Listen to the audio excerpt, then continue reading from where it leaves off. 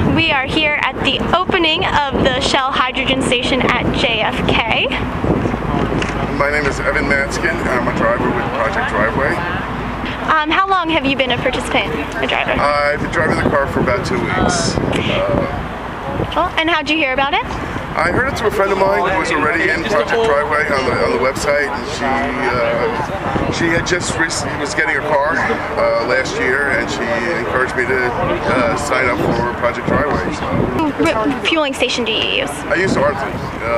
I live about a mile from the RC site, so for me it's very convenient. I've also used the White Plains, which is a little bit further from my house, but it's convenient on some of my errands. Okay. How would you compare driving a gasoline car to the hydrogen car? Are there any differences? Is it? It's a different acceleration. There's no transmission, so you don't feel the transmission shifting. And it's a different power sensation. When you hit the gas, it's immediate power. I was talking to somebody who was like the acceleration you get on a train, where you just feel the power behind you. But other than that, there's no real difference, you know. And how long will you keep your hydrogen car? I get another 6 weeks with the car, so I'm looking forward to enjoying every minute of that. Do you get any reactions from people when they notice it's a hydrogen car? Or? Yeah, people are curious. They've heard about hydrogen cars, and they've never seen one in action.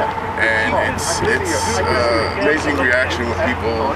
They kind of think it's one of the battery-operated cars until they realize that everything is self-contained, and that I don't have to. You know, the biggest question is where do you plug it in? And I don't. It's hydrogen. It makes its own electricity. How long does it take to refuel, and how often do you have to? I refuel basically every day because my commute is just over 60 miles each way. So I'm the car gets about 180 to 200 miles, but I fuel every day because when I start doing some errands, I pretty well go through the tank. And it takes 5 minutes for them to refuel me in the mornings, so it's just like a car.